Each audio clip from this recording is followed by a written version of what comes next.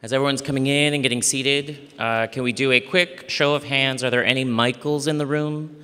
Any Michaels? I'm seeing no Michaels. Okay, that concludes the mic check.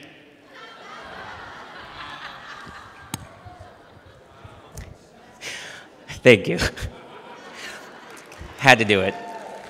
Aloha, mahalo. Thank you so much for the opportunity to present here today the State of Global Travel, Hawaii edition. For any of you who have not met me yet, my name is David Reichbach. I'm what is my title? I'm the Vice President of Development for Future Partners. It's been a long morning, huh? I have a really passionate history of coming to this amazing state. I'm based in California. I'm a California born and bred boy, but Hawaii is definitely my favorite state. It is the best place to visit. So anytime he was up here being like, but Hawaii is your favorite, right? I was like, but no, it really is. And these are just some pictures from my recent travels. I am honored to have my mom with me here today. So thank you so much for the warm welcome. If you don't know us at Future Partners, we are a full-service creative insights firm.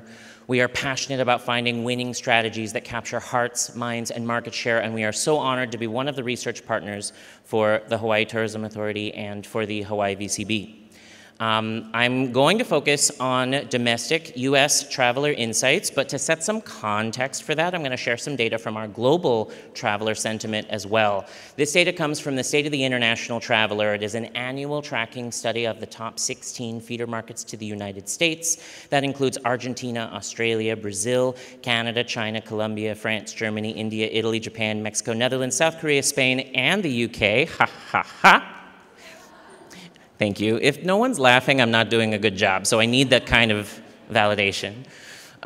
We survey over 800 likely international travelers from each of those 16 markets every year. So that's over 12,800 surveys a year, and we ask them all different types of questions about where they want to travel in the next year, specifically travel inbound into the US.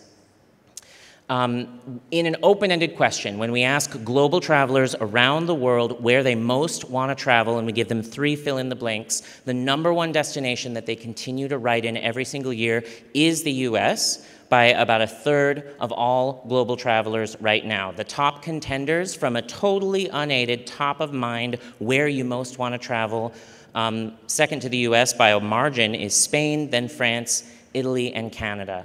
As you can imagine, where people want to travel is regional and is impacted by which country's international travelers we're talking to. If you look at the chart on the screen, and apologies, there's a lot of data in there. Don't worry, I will make sure you get the slides. If you look at the chart from Australia, and we are talking to Australian international travelers, their #1 written-in destination is New Zealand because it is the closest destination to them. But a very close second place is the US. The US is the #1 written-in destination from international travelers in Argentina, Brazil, Canada, China, and Colombia. We're #3 in France and Germany. Insert joke about the French. Nobody laughs here. Interesting. Okay.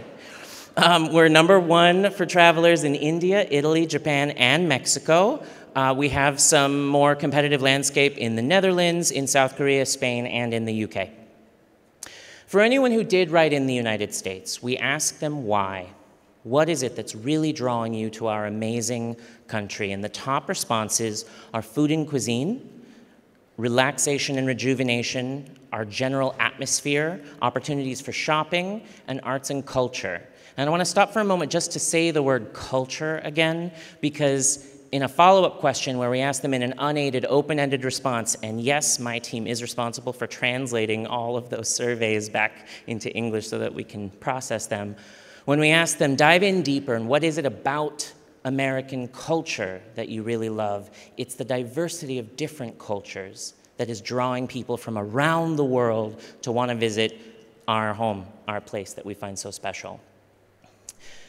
On the flip side of that coin, the things that are keeping global international travelers from coming into the US, the top responses are cost. It is expensive to travel. The strength of the US dollar around the globe is something that absolutely impacts decision making. But coming up at 3rd place is concerns about gun violence, which is something absolutely on the minds of global travelers when they're thinking about coming to the US. Also up there, toward the top, too high for my liking, is concerns about personal safety. When we look at which countries are reporting the highest levels of concerns for personal safety, it is our friends in Asia. India, South Korea, Australia, Japan, and China are the top countries saying that personal safety is one of their biggest deterrents to coming to the US. On the marketing side of things, when we ask global international travelers what types of content are most important in helping you make the decision on where to visit, what types of content are going to help you decide between one country or another, between one state and another, between one city and another, the top most important type of content is hotels and lodging, where they're going to stay. Second to that is restaurants and food, and number 3 is safety. In fact, travelers in Australia and in China say that safety is the #1 most important content type to help them decide where to travel. Now, it is not all bleak. There is a huge opportunity for global international travel this year in 2024, and as projected into the next 2 years, 25 and 26 are going to be great for inbound into the US. Every single country that we survey in reported more days available for international trips and more budget available than they have in the last 4 years.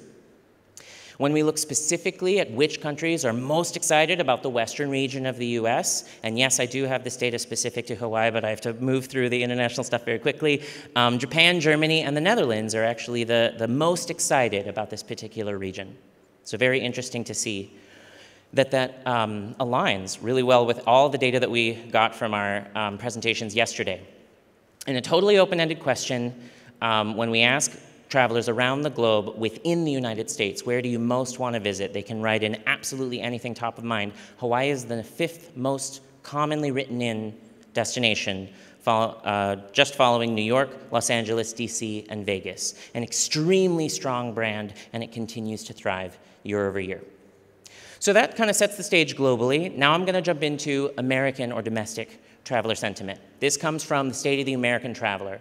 The State of the American Traveler is the longest tracking survey of American traveler perceptions, motivations, and behaviors. We've actually been fielding this survey since 2006. So we have a great history of data with American travelers. We ask them all different types of questions about where they want to travel, why they want to travel, whether they're watching that latest TikTok trend. I'm not kidding. Thank you. One laugh, whoever you were. I appreciate you. We talk to over 4,000 American travelers each month, so we have great wealth of data, and we continue to this data gets better as time goes on. I'm going to start with the financial sentiment for American travelers, because that really sets the scene. Currently, the top barriers to travel right now within the domestic US are financial in nature. Travel is too expensive right now is the #1 reason, followed by personal financial reasons, and airfare was too expensive. When we look at just that top answer, that travel is too expensive right now, we see that for most of 2022 and 2023, that was a very elevated response. 2022 was the year of largest inflation, not just within the US, but around the globe. That dropped a little bit. I'm physically animating this for you. That dropped a little bit in 2024, but not enough. When we ask about recessionary concerns, currently 40% of American travelers say that they think a recession will happen sometime in the next 6 months. Thankfully, that has also been on a kind of downward slope, if you will. Currently, a third of American travelers say that right now I am better off or much better off financially than I was exactly a year ago. And that has also been stepping up every year. It is not stepping up as fast as I'd like it to, but it's growing, which is a really good sign for American traveler confidence in their finances, because as we know, travel is expensive, and if they're not confident about where their money is, then they're not going to be traveling as much. 35% say that just in the short term, right now is a good time or a very good time to spend on leisure travel. This has also been growing, but like this kind of yoga pose, you know, like uncomfortable. It's not growing fast quite enough.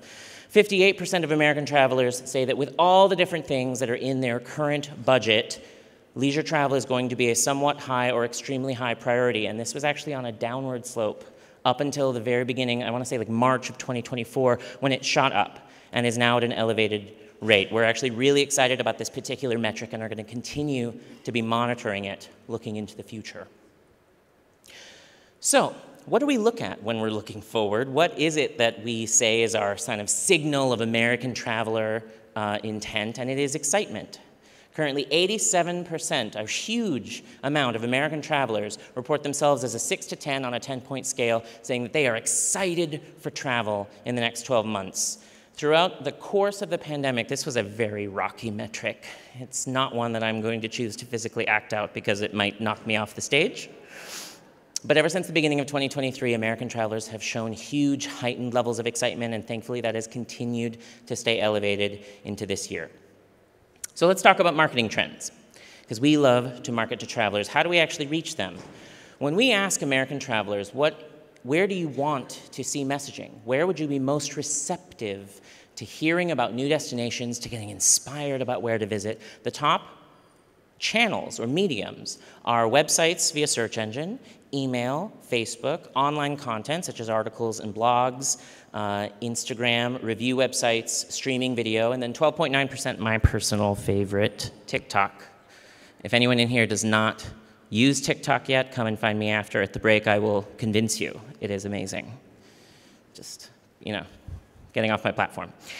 When we look at this data by generation, it's exactly as you might anticipate it for Gen Z, our youngest generation of travelers. And yes, Gen Z is currently old enough to rent a car, so don't discount them. Their top two preferred channels of hearing messaging from you are Instagram and TikTok. When we look at millennials, and I am a millennial, so I can make fun of millennials, because it's easy. Thank you. Our number one is Facebook. I'm not really a Facebook user, but I'm not the average. Followed by email. When we look at both Gen X and baby boomers, our more mature traveling generations, we see that websites and email are their top two. We see that Gen X fits streaming video into their top 5. Baby boomers review websites. So think about if your content is generationally appropriate. Print is not dead, period. That usually gets a laugh. 37% of American travelers currently say that they use some form of offline or traditional content. The top forms of offline content are travel or lifestyle magazines, printed, free or printed destination guidebooks or pamphlets. Many of these travelers, the reason why they use printed or offline materials is because they bring them with them. So it's not just about planning before you get to the destination, but it's about impacting your travel decisions while in market. And yes, our youngest generation of travelers, Gen Z, like print way more than us millennials do. I don't know what's wrong with them, but they do.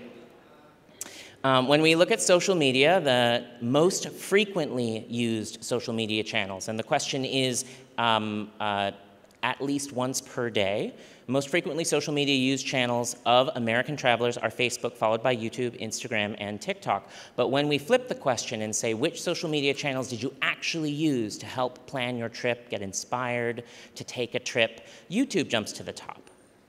You might be wondering why that is, and it is, for any of you who do any kind of video marketing, know the awesome power that video has to inspire travel. We actually asked this question at a number of different phases in the travel planning process. When people are getting inspired, when you're giving them ideas, when you're generating that passion for travel before they go on the trip, absolutely any of the video streaming platforms, YouTube and especially TikTok, are extremely impactful. When it comes to after the trip, where they're going to share their experiences and connect with their networks, that's where the Facebook and the Instagram come right up to the top. Because strangely enough, travelers don't take a lot of video. They consume a lot of video, but they take a lot of pictures. And I think there's an interesting opportunity to kind of flip that script in the future. Official destination marketing assets. Currently, 1/3 of American travelers say that they actively rely on official DMO assets, such as the Destination Marketing Organization website, online or printed version of the visitor guide, and visitor information centers. Currently, 1 in 5 use your DMO website before coming to Hawaii. And amazing work to the team that works on that website, because there's so much great content. It's absolutely beautiful. We ask American travelers about their last week. We say, in the last week, have you done all of these different things that we ask them? One of them is definitely having fresh fruit and brushing your teeth. I think that was the biggest takeaway from me yesterday. Did you brush your teeth? But anyway, 46% of American travelers currently say that they have daydreamed about travel in the last week, and that is right where it was a year ago. This has stayed elevated since basically beginning of 2022, and thankfully, even during the pandemic when people were not allowed to travel, they were still daydreaming about travel. Over 1 in 10 have currently researched travel ideas offline. That's a little bit higher than it was just a year ago in this exact month. 40% have researched travel ideas online. This is a huge jump from where it was a year ago. So even though they're daydreaming at about the same rate, they are actively planning a lot more than they were previously. And right now is the absolute right time to get your messaging in front of them because they are also booking. Currently, 1 in 5 American travelers have booked, have made a reservation, have purchased an airline ticket within the last week.